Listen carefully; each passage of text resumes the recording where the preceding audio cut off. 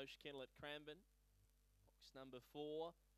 It's a vacant draw underneath and a vacant draw in 6, so should be able to handle the draw.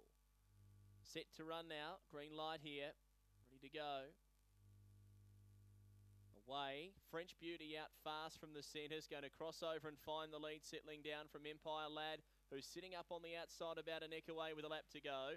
2 lengths then to Dundee Topaz. Dorelli Love, there was trouble. Dundee Topaz clipped heels and fell. So out of the straight, French Beauty the leader. A length and a half to Empire Lad. Running to third, Galloping Ocky. And in between jobs, Dorelli Love. Up and chasing Dundee Topaz, but French Beauty still the leader. A length and a half in front from Empire Lad, the favourite doing it well. Then between Jobs and Galloping Ocky, but it's French Beauty the leader, holding Empire Lad. French Beauty all of the way. 1 at a length and a quarter, Empire Lad. Third, pretty close this. The outside between Jobs or Galloping Ocky. They've hit that together.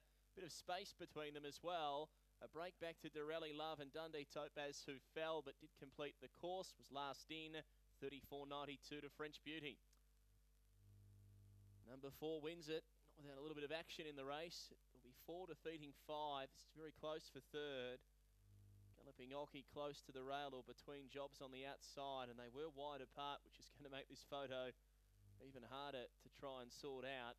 You normally have to bring the outside up in a photo here, especially with that kind of margin of separation inside to out.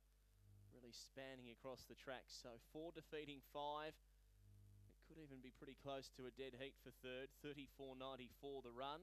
They've gone 9.47, 23.86, 34 and 94 the time. So 4 winning it. French Beauty 4-5 and